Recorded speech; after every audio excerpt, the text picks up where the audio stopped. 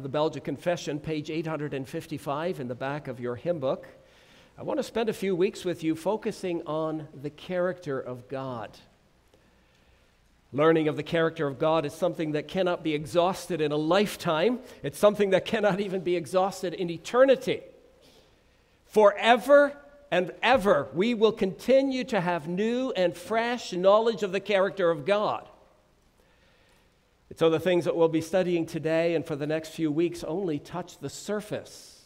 The more we interact with God's revelation of himself in sacred scripture, the more we realize how little we know about him.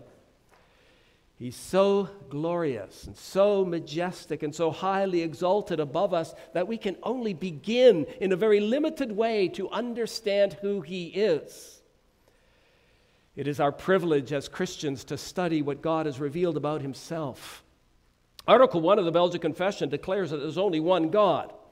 And then it goes on to list some of the attributes of God. Attributes are characteristics of God revealed to man.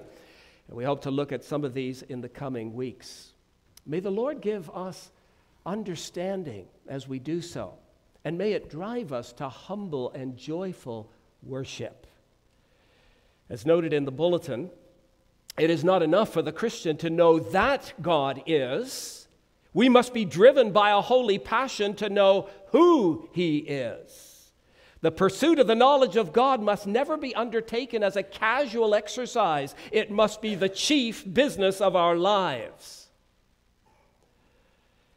Article 1, the only God. We all believe in our hearts and confess with our mouths that there is a single and simple spiritual being whom we call God, eternal, incomprehensible, invisible, unchangeable, infinite, almighty, completely wise, just, and good, and the overflowing source of all good.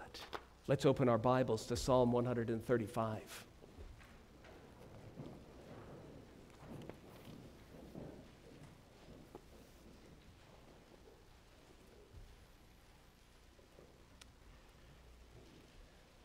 Psalm 135. I'm going to read the whole psalm. We're going to focus on verses 6 through 12 as we consider his sovereignty.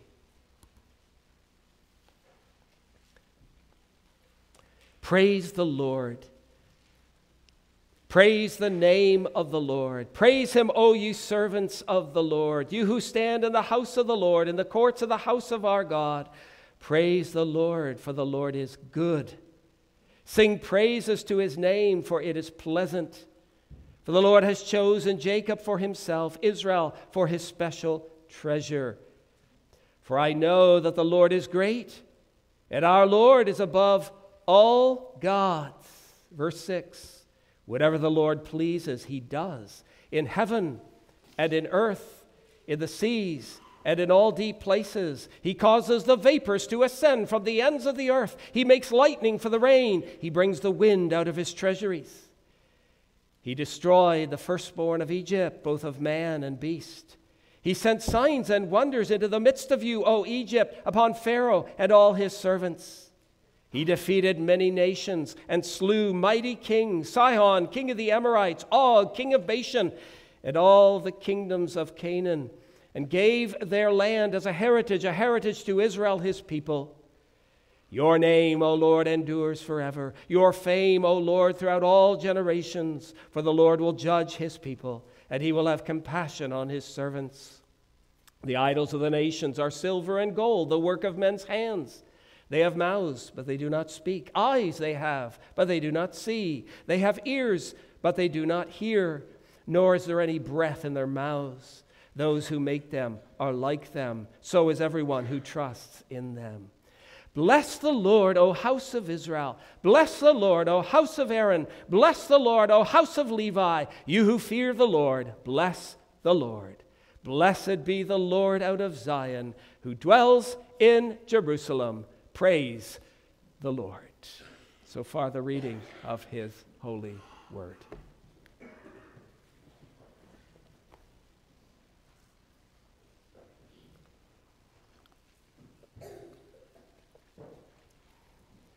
What's the greatest subject that can occupy the mind of a Christian? What's the most satisfying, comforting, challenging, and the most mind-exercising of subjects? A preacher of the 1800s said, "Nothing will so enlarge the intellect, nothing so magnify the whole soul of man as a devout, earnest, continued investigation of the great subject of the deity. Would you lose your sorrow? Would you drown your cares? Then go, plunge yourself in the Godhead's deepest sea. Be lost in his immensity, and you shall come forth as from a couch of rest, refreshed and invigorated." What's the greatest subject that can occupy the mind of a Christian? The study of God. When we study the character and attributes of God, we are both humbled and enriched. The prophet Jeremiah said, "Let not the wise man glory in his wisdom. Let not the mighty man glory in his might. Let not the rich man glory in his riches. But let him who glories glory in this, that he understands and knows me, that I am the Lord, exercising loving kindness, judgment, and righteousness in the earth."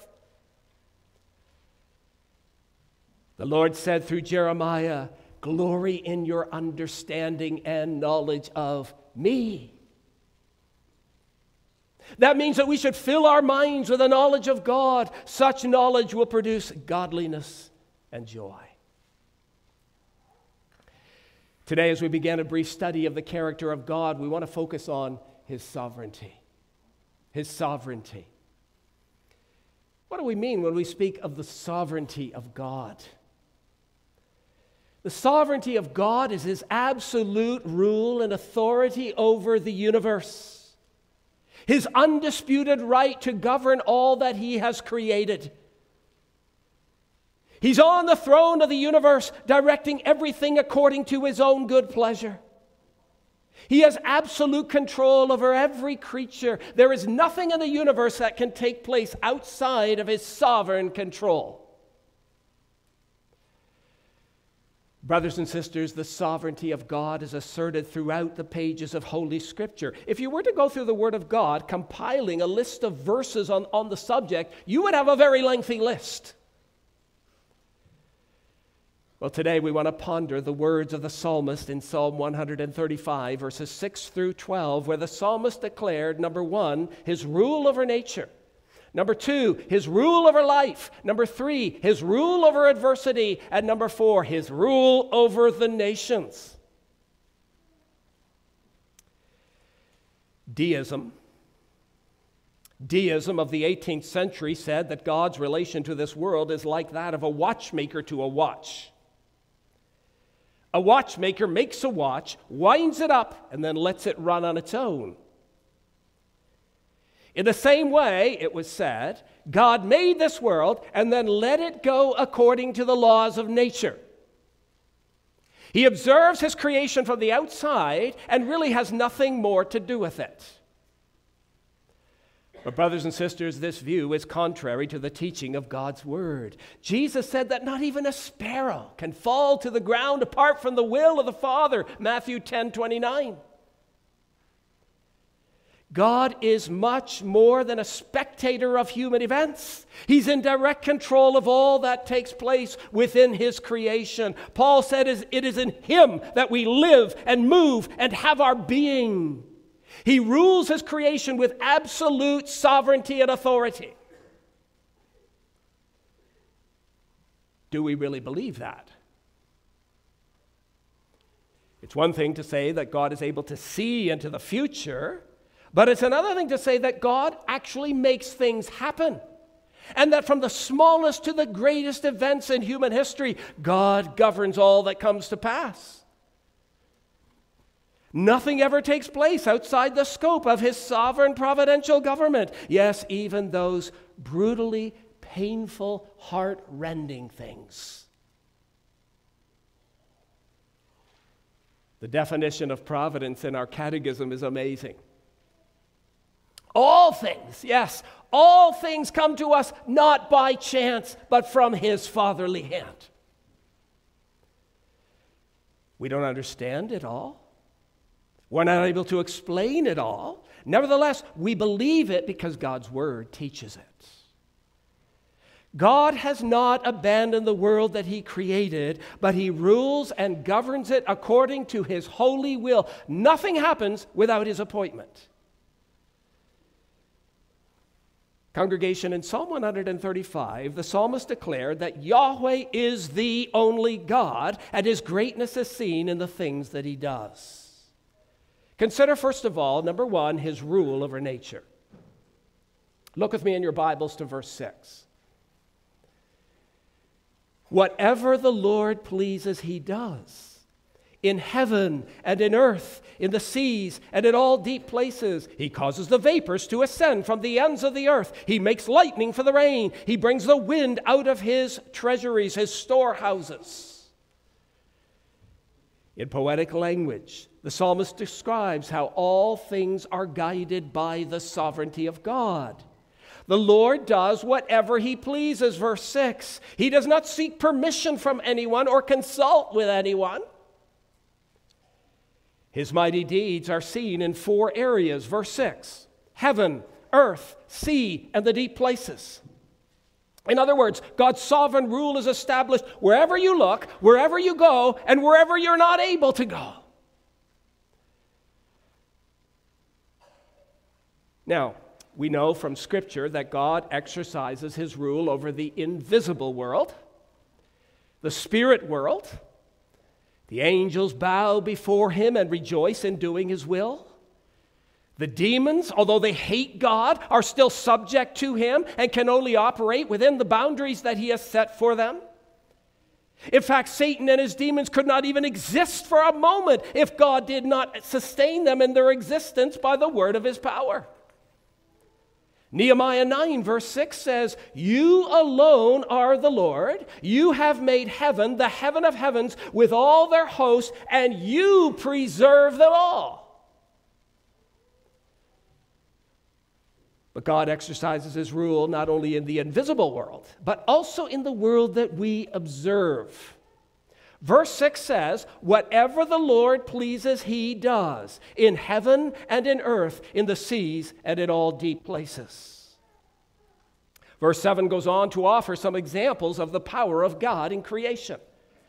The psalmist says, "He causes the vapors to ascend from the ends of the earth." The process of evaporation that most of us take for granted is under God's direct control. It goes unnoticed by most of us because we are accustomed to it. But when we pause to ponder how God causes the vapors to ascend, it should give us reason to marvel at his greatness. We tend to explain the water cycle scientifically, don't we? The heat from the sun evaporates tons of water each day from oceans, lakes, rivers, and ponds. As the warm, moist air rises, it begins to cool. The cooling causes clouds to form. When these clouds meet colder air, rain or some other form of precipitation falls to the earth, where evaporation begins all over again. The sun evaporates the water, and the cycle repeats itself.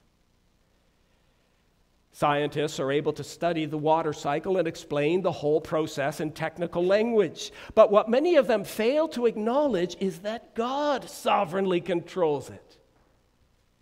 God causes the heat from the sun to evaporate tons of water each day. God causes it to form into clouds. God causes the clouds to water the earth, and God causes the cycle to repeat itself.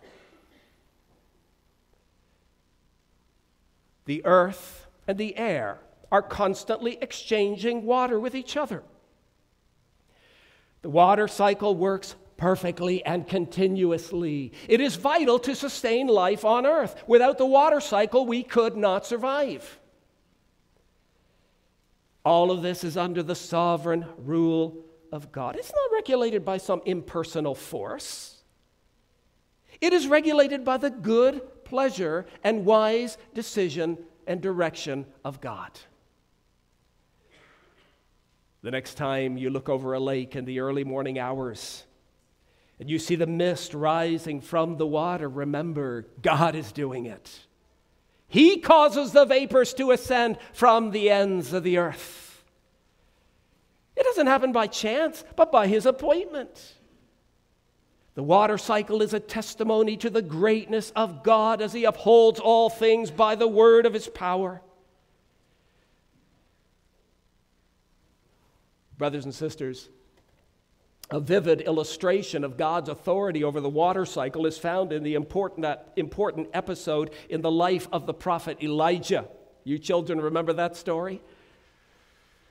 Because of the apostasy of King Ahab and the nation of Israel, God punished them by interrupting the water cycle. Elijah said that it would not rain except by God's word, and it did not rain for 3.5 years. The land was struck by a severe drought. Then, after the Mount Carmel victory, where the prophets of Baal were humiliated, Elijah prayed that God would restore the rain, and it was restored. Children, who stopped the water cycle? God did. Who caused the clouds to reappear after 3.5 years? And who caused the heavy rains to fall? God did. Do not think, congregation, that the food on your table is merely the result of advanced technology. God causes the vapors to ascend, the clouds to form, and the rain to fall so that the crops can grow and the food can be placed on your table.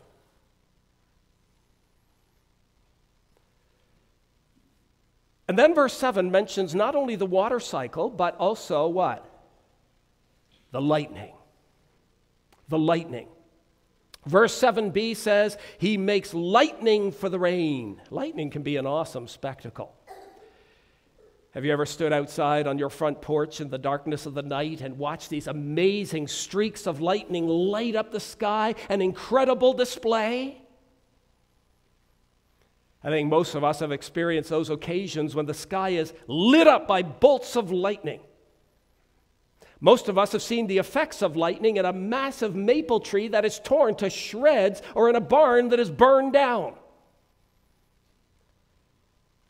A number of years ago, not far from where we lived, a young man was struck and killed by lightning during the opening game of a baseball championship. Lightning is incredibly powerful. It is amazing to watch, and its effects are remarkable. Scientists are still unsure concerning many of the facts about lightning. We are told that it is caused by an electrical current. It can jump from cloud to cloud or from a cloud to the ground. When the electricity jumps from the cloud through the air, you see lightning.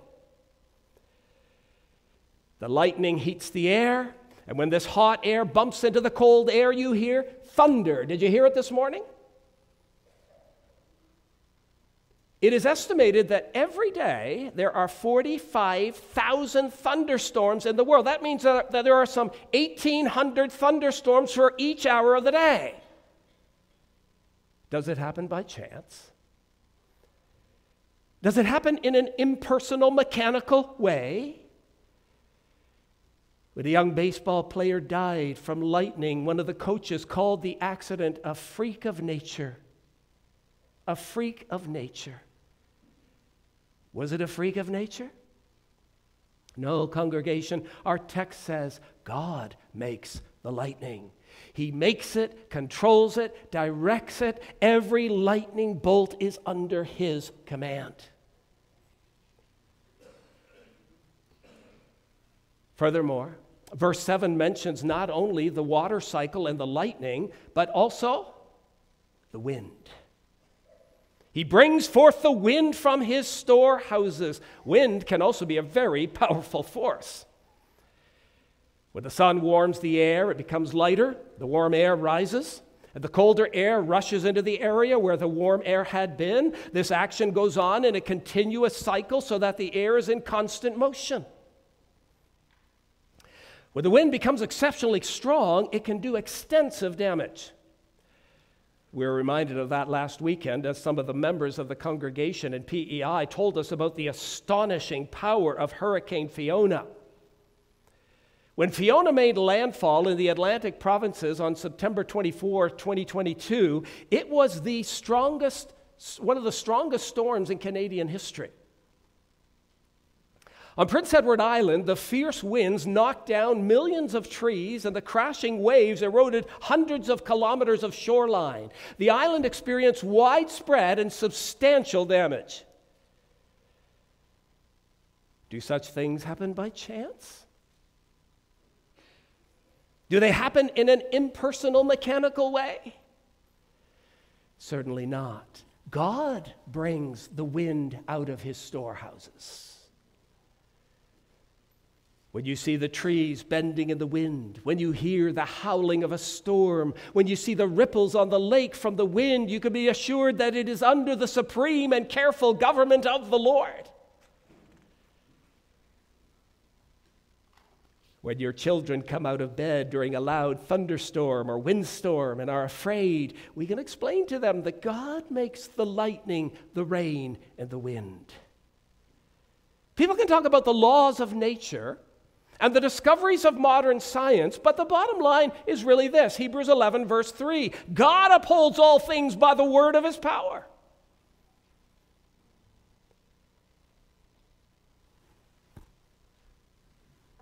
Well, secondly, our text speaks not only of his sovereignty over nature, but also his sovereignty over life. His sovereignty over life. Look at verse 8. He destroyed the firstborn of Egypt, both of man and beast. See, God not only controls the rain, lightning, and wind, but he controls the lifespan of each individual. In verse 8, the psalmist recalled the power of God that was displayed in Egypt prior to the Exodus. You recall how Pharaoh hardened his heart to the word of the Lord and refused to let the Israelites go. He was repeatedly warned, and he repeatedly scorned the admonition. His heart was like granite. Finally, when the Israelites were in their homes, shielded by the blood of the doorposts and lintels, it came to pass at midnight that the Lord struck all the firstborn in the land of Egypt. When Pharaoh rose in the night, there was a great cry, for there was not a house where there was not one dead. Think about it, brothers and sisters. All the burials in the land of Egypt, funeral after funeral. There was not a family in Egypt that was not grieving. Every home had a weeping mother mourning the loss of a son and a grieving father trying to cope with the loss of a firstborn. How the nation cried out in anguish. Now, congregation, the question could be asked, did God do this? Did he bring such misery on the land? Did he kill all those people and animals? Is this the action of a loving God? Listen to Deuteronomy 32, verse 39. There is no God besides me. I kill and I make alive. I wound and I heal, nor is there any who can deliver from my hand. I kill and I make alive. I wound and I heal. We may not always understand why there are so many casualties throughout the world. But we do know that God rules over life and death. When he says life, it is life. When he says death, it is death. God is not unjust or unfair. We read in 1 Samuel chapter 2 and verse 6, the Lord kills and the Lord makes alive. He brings down to the grave and brings up. Do we understand why so many people around the world die in such a horrible way? Do we understand the school shootings in which numerous children or young people perish, or the college or church shootings in which people die or are injured? I don't understand it. But I do know from Scripture, without excusing the sinfulness of the perpetrators, I know from Scripture that nothing happens in this world without God's appointment. He's not the author of sin, and he cannot be charged with the sins which are committed, but God does govern the universe, and he rules over life and death. Dear people, there are no accidents. Every fatal collision, every phone call in the middle of the night, and every unexpected funeral has been sent to us by God who plans all things. And for us who are his children, we may rest assured that in Christ he loves us more than we know. Yes, he loves us more than we know.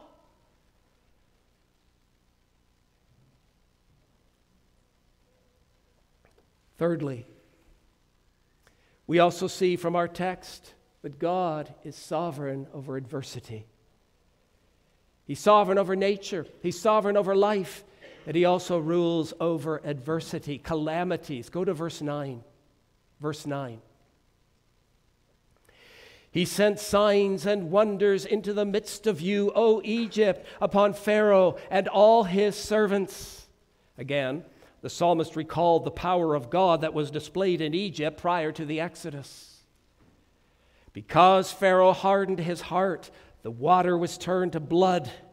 Frogs covered the land and then died so that the land stank. Lice covered man and beast. Thick swarms of flies were everywhere. The livestock were diseased. Boils broke out on man and beast. Hail mingled with fire destroyed crops, man and animals, and locusts darkened the sky and ate all vegetation.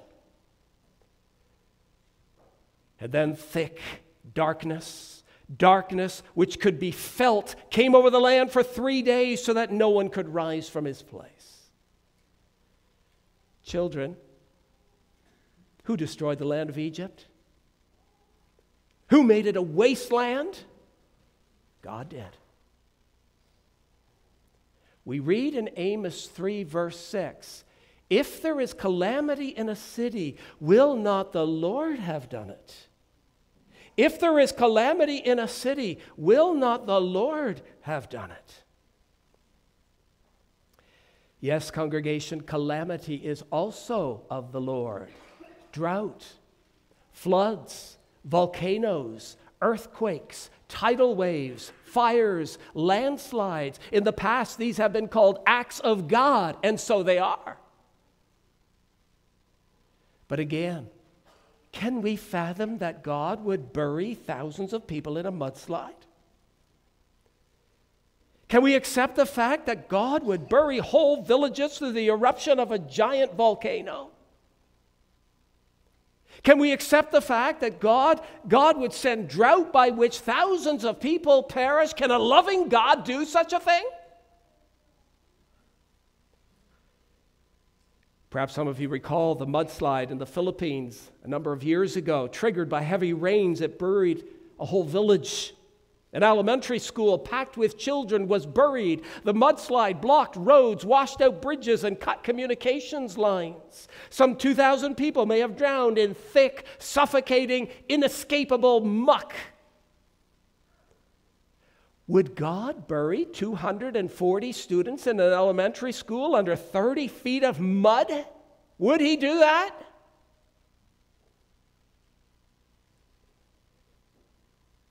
Dear friends, we may not understand it, but the Bible declares that God is also sovereign over adversity. Our catechism is quite correct when it says in Lord's Day 10 that not only rain, fruitful years, food, health, and prosperity are from God, but also drought, lean years, sickness, and poverty. All things, in fact, come to us not by chance, but from his fatherly hand. Listen to the words of Lamentations 3, verses 37 and 38. Who can speak and have it happened if the Lord has not decreed it? Is it not from the mouth of the Most High that both calamities and good things come? Many people find it extremely difficult to accept that both calamities and good things come from God. But for the Christian, God's sovereignty over both good and calamity is a source of great comfort. Charles Haddon Spurgeon once said this: "There is no attribute more comforting to his children than that of God's sovereignty. Under the most adverse circumstances, in the most severe trials, they believe that God, that sovereignty has ordained their afflictions, that sovereignty overrules them, and that sovereignty will sanctify them all. There is nothing for which the children ought more earnestly to contend than the doctrine of the kingship of God over all the works of his own hands, the throne of God, and his right to sit upon that throne." End quote. Instead of being offended by the Bible's assertion that God is sovereign over both good and calamity, we should be comforted by it. Whatever our calamity or adversity may be, we may be sure that God has a purpose for it. Even that flat tire on your car, the stone that flew into the windshield, the leak in your living room roof, the tree that fell against your house, the sore throat and runny nose that you're struggling with, or the removal of your wisdom teeth. Does God have a purpose for it? Yes, he does. Yes, he does. For the redeemed, we may know that God in his providence is for us and not against us. He knows what he's doing with the pain in our lives. Therefore, when the Apostle Paul contemplated God's sovereignty, he could only praise the Lord, saying, "Oh, the depth of the riches, both of the wisdom and knowledge of God. How unsearchable are his judgments, and his ways past finding out." Romans 11:33. We ought to acknowledge what Paul acknowledged, that God's ways are often beyond our ability to fathom. And we must simply learn to trust him even when we can't make sense of it all. Verse 6 says, "Whatever the Lord pleases, he does." These things may surpass human understanding. Nevertheless, as our Belgic confession says, we are to adore the righteous judgments of God with the greatest humility and reverence. We are never to challenge his wisdom, love, or righteousness. Then fourthly, having seen his rule over nature, his rule over life, and his rule over adversity and calamity, we conclude with his rule over the nations. His rule over the nations. Go with me to verse 10. "He defeated many nations and slew mighty kings, Sihon, king of the Amorites, Og, king of Bashan, and all the kingdoms of Canaan." The psalmist acknowledged that the kingdoms of this world are all under the sovereign control of God. When Israel approached the land of Canaan, you recall how they defeated one nation after another, city after city, region after region. They all fell under the sword of Joshua. Was it the skill of Israel's armies? Was it the military genius of Joshua? Was it the might of the Israelite military machine? Certainly not. It was Israel's God overthrowing the nation so that his people could inherit the land. You see, brothers and sisters, all the nations are under his rule. What do we read in Daniel 2:20? "Blessed be the name of God forever and ever, for wisdom and might are his. He removes kings and raises up kings." Daniel 4:25 says, "The Most High rules in the kingdoms of men and gives it to whomever he chooses." Job 12, verse 23, "He makes nations great and destroys them. He enlarges nations and guides them." One of the most frequent references to God's sovereignty in the Bible concerns his sovereignty over nations and governments. The Bible emphatically declares that all the decisions of rulers, kings, parliaments, and armies are under the authority of God and serve his will.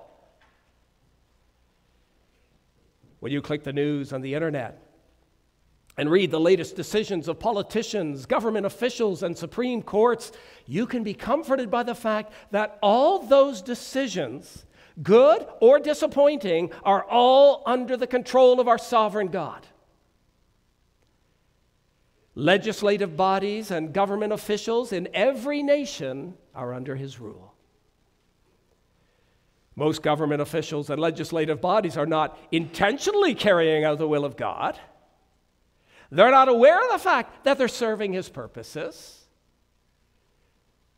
In Luke chapter 2, when Caesar Augustus issued a decree that all the world should be registered, he was not aware that this would bring Joseph and Mary to Bethlehem, where Jesus, our Savior, would be born. Caesar did not know that he was fulfilling Old Testament prophecy, yet that is precisely what he did. And when you read about Herod, Pontius Pilate, and the Jewish leaders who opposed Jesus, you discover that while they did not intend to be instruments in fulfilling prophecy, that is exactly what they were. They did what God planned for them to do. Congregation, sometimes we open our newspaper or click on the news and we groan, don't we? We groan over the foolish and ungodly decisions of politicians and world leaders. Or we read of wars, conflicts, and power struggles. When we read these things, we need to remember that the Most High rules in the kingdom of men. He removes kings and sets them up. God appoints rulers and directs their decisions, which is in no way an excuse for them to act foolishly or sinfully. He determines their military victories and losses. And even though they do not realize it and are often pursuing their own selfish ambitions, the rulers of nations are but servants of the great King and Lord of the universe, fulfilling his purposes. Congregation, God has revealed his sovereignty over the nations so that we might trust him in the affairs of history as they unfold before us today.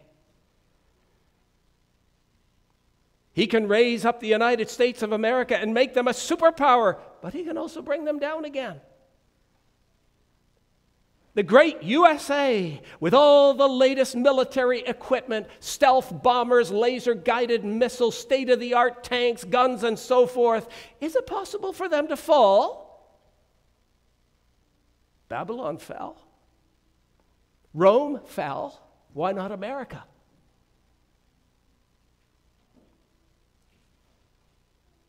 God can raise up Joe Biden and he can bring him down again. He can raise up Vladimir Putin and bring him down again. He can raise up Hamas and he can grind them into the dust. When we understand God's government of the universe, it is a source of great comfort. This world is not out of control. God preserves and governs the universe, and he directs all things to his intended goal. And one day, all the nations will be gathered before him. All the nations will stand before his throne, and God will say, "Did you heed my warnings? Did you listen to my admonishments? Did you repent under my discipline? And did you flee for refuge to the cross of Jesus?" You see, congregation, ultimately, stealth bombers and laser-guided missiles, or whatever the latest may be, will not deliver. All the nations must respond to God's word and turn to his way of salvation. God rules and guides the universe, and through all the calamities, wars, sickness, and death, he reminds us of the greater judgment to come. When we observe war and hear of earthquakes, we should ask, am I prepared to stand before the throne of God? When we see floods, mass killings, drought, or crop failure, we should ask, am I prepared to stand before his judgment seat? We can only be prepared through faith in Jesus. Therefore, congregation, let us all find refuge in him. Find shelter at the cross, at Calvary, in the blood of the Lamb. Turn to him. Turn to him who alone is life eternal. For those who trust him, the day is coming when there will be no more wars, no more earthquakes, floods, mass killings, drought, or cruel dictators. In the new creation, all will be restored to perfection.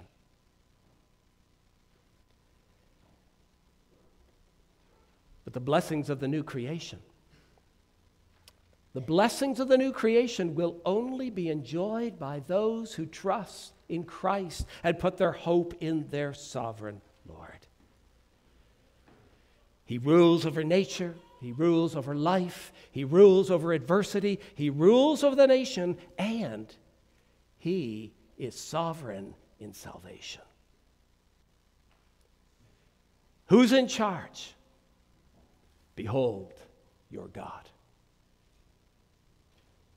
Confess his sovereignty and yield to his authority, your King, your Lord, your Master, your Savior. For of him, and through him, and to him are all things, to whom be glory forever. Amen? Amen. Let us pray.